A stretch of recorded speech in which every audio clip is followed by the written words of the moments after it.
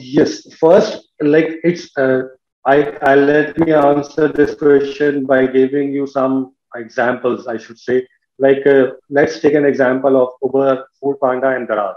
So by and large, we are the users of all these platforms, and these are the perfect examples of the digital transformation. So uh, uh, before these platforms, who would have thought like ordering food, calling taxis, and even bringing the purchasing the big home appliances can reach at your doorstep with just few clicks.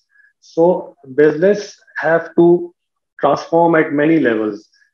Since you have asked, what do they need to keep in mind? So it's about mainly four things. Like every organization has to must think about transforming their existing business model.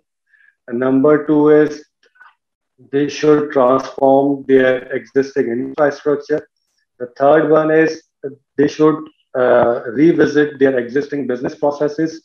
And lastly, the most important one is to transform the culture, which is the most challenging part for any digital transformation journey. Even the managers who are leading this journey, they are going to have a very tough time to transform the culture and the mindset.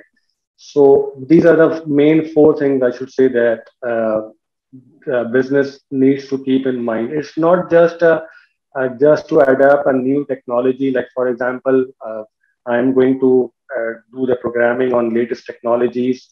It's not about that. It's about a bigger role, a bigger transformation. So it's something like that.